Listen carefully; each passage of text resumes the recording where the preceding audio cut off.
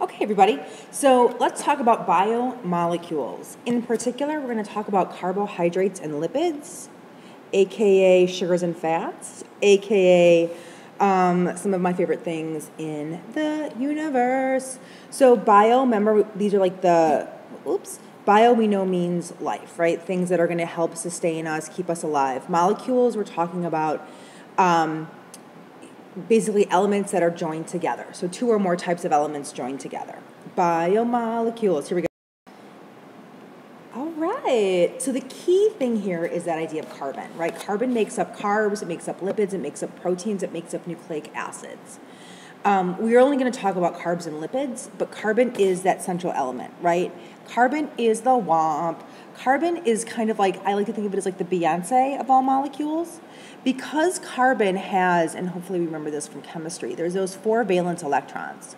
So it can easily bond with other elements, my bad. It also can form covalent or double bonds, right? So it can form those strong covalent bonds. It also can form double bonds. So it is basically, like I said, think of it as the Beyonce of all. Again, like I was saying, it has a great bonding capacity because of that structure, because of that valence electron structure, because there's 4 of those 8 electrons in that outer shell. So it has lots of options, right? Like Beyonce, it can sing, it can dance, it can act, it can take weird fashion shoots. It can have 1 kid, it can have 2 kids with questionable names. You don't know what it's going to do. So the thing about carbon, moving on, the thing about those carbon atoms too is that they're forming these stable covalent bonds, right? And it can connect with a variety of different atoms. So it's very complex, but it's stable. And this is what we need in order to sustain life. Everything in our bodies are made up of carbon. Everything that we have that's alive, our cells, our tissues, our organs, all have carbon because of these stable covalent bonds. All right, so here's what happens with all this stuff. So we have carbon. Carbons are central, right? Guys, I'm going to get real weird with this Beyonce reference.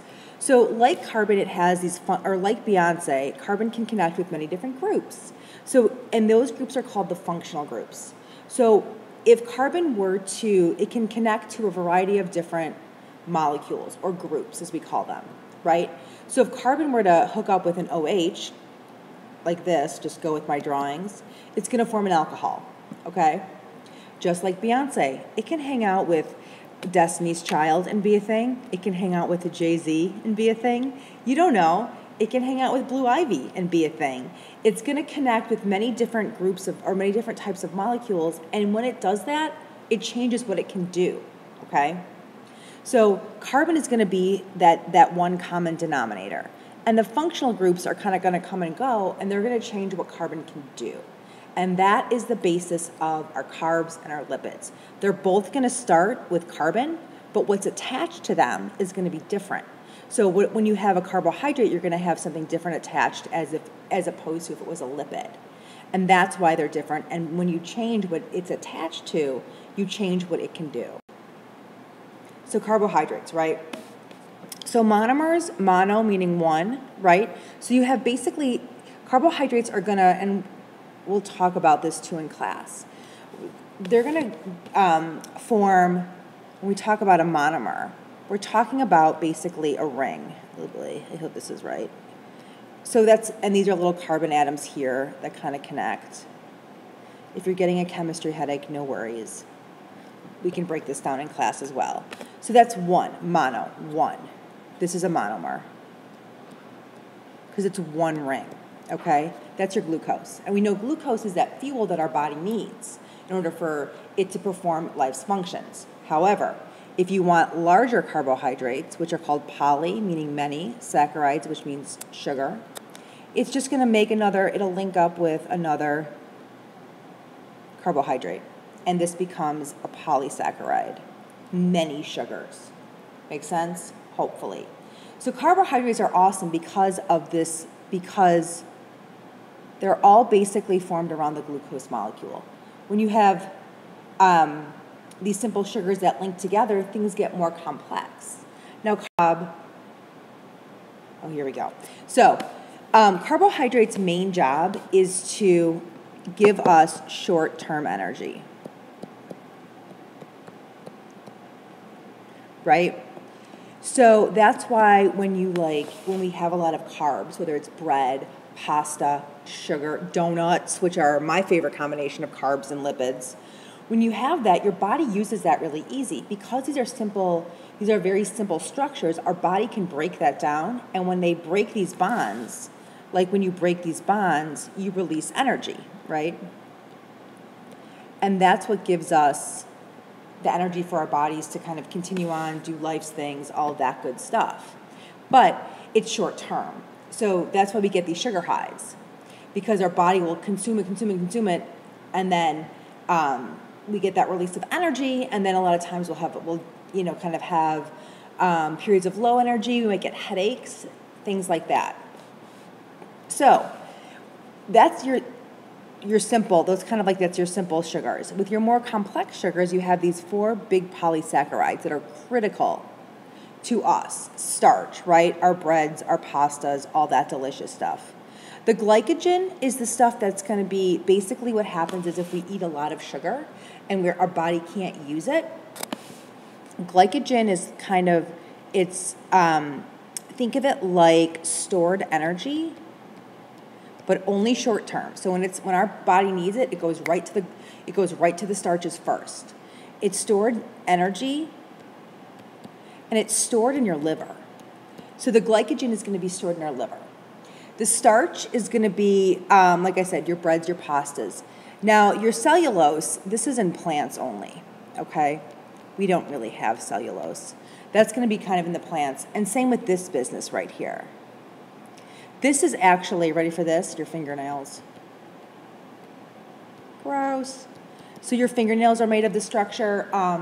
When you've got bugs that have like an exoskeleton, that's made of this chitin, this polysaccharide, things like that. So yeah, so the cellulose is the stuff that's in plants that basically it's in the stem that allows it to stand up straight. It's that kind of stuff. So these are the 4 major complex carbohydrates that we need.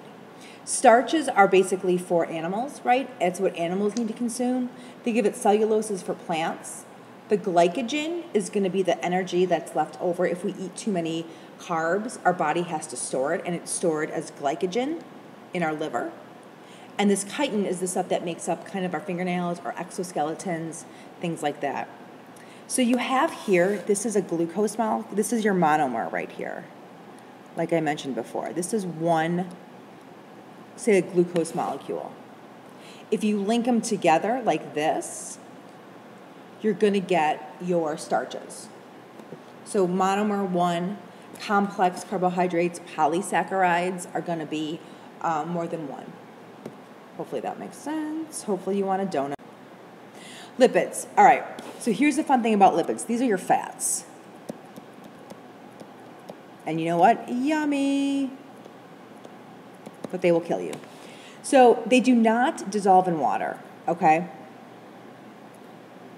And they don't really have this like monomer to polymer. Like we saw before where you have a glucose molecule and it links together to form like a starch. That's not how lipids work. That's not how lipids get down. They're a little bit more, they don't really have a monomer or a polymer. They just basically have one structure. What we're going to look at are your triglycerides, right? So these are the fats that we eat. When we eat fat, we're eating triglycerides. And we need fat. We need fat. Fat's important. Fat helps us, it helps things like with our joints. It helps with digestion. We need a certain amount of fat. It helps with our skin. It helps in a way to keep us hydrated or to keep water in our bodies. But here's the problem is that if you eat too much of it is when you run into trouble. So lipids themselves are basically made up of 3 fatty acid chains and a glyceride. If you're like, wiggity what? No worries, because we'll talk. Here's your chain. Again, you're seeing this common element, you're seeing carbon in there, right? So here are your fatty acids. This is what it looks like. Okay, this TRISTEARIN is just a type of fatty acid. Don't get too it's a type of triglyceride. Don't get too caught up about that. So this is kind of like the backbone. And then you just have these long carbon chains with hydrogens attached to them. That's what a triglyceride looks like. Now, you guys are probably too young, but they might, when you go to the doctor, they might test your blood for triglycerides. Because if your triglyceride level is too high, that means you've got too much fat in your blood, and you need to watch it, basically. Now, what are fats? What do fats do? Fats are great because they give us long-term energy. The starches and the carbohydrates, which starch is one of them, they're going to give us short-term energy. This is going to give us long-term energy. If you look at this structure, this is way more complex than a single carbon ring. So it's harder for our bodies to break this down. So the energy is going to be sustained over time. This is not like eating, a bagel. A lot of times we will like shove a bagel in our face in the morning, and we'll find that we get hungry quickly, right? Whereas if we eat fat, and I mean like good fats, right? If we eat our good fats, then we're going to find that like we have energy, more sustained energy. We're not as hungry as quickly. Avocados are a great example of a good fat, right? They have a very healthy fat, and we'll talk about the difference between good and bad fats if you'd like.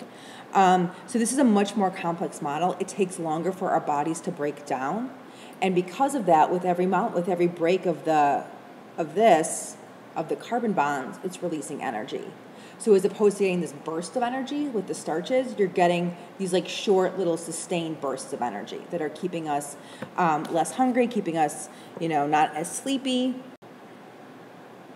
So along with lipids, we've got a couple others, like steroids is a lipid, right? Phospholipids and waxes. The roids are going to be cholesterol is one. Also, our sex hormones. What? So our estrogen is actually a steroid. It's actually a lipid. Phospholipids, these are the ones, and we're going to talk more about these. These are the ones that make up our cells, our cell membrane. Oopsie, cell membrane. And then the waxes, here you go. Think of this as when you've got like shiny leaves on plants. I think I spelled shiny wrong. It helps to keep the moisture in. So it's that kind of shiny surface on plants that helps to keep the moisture in. That's a wax. That's a fat. It's a lipid. All right. If you're like, what? No worries, guys. This is not easy. What I want you to do is be sure to write down questions, because we're definitely going to talk about this stuff, and I can clarify some of the things that I mentioned. But just really quickly in summary, what carbohydrates and lipids, they're carbon-based. Carbohydrates, you've got things like glucose, which is one ring, and they connect together to make things like starches. They're short-term energy. Lipids, they don't really link up like carbohydrates do. They're basically just three fatty acid chains linked together, like with a backbone, like we saw in that previous picture, and they're for long-term energy. And they can be good and they can be bad, and we can talk about when lipids go bad. When lipids go bad. All right, like I said, please bring your questions, and we'll make sure to clarify them, and you guys will leave smarter, better dancers, maybe better singers, just like Beyonce.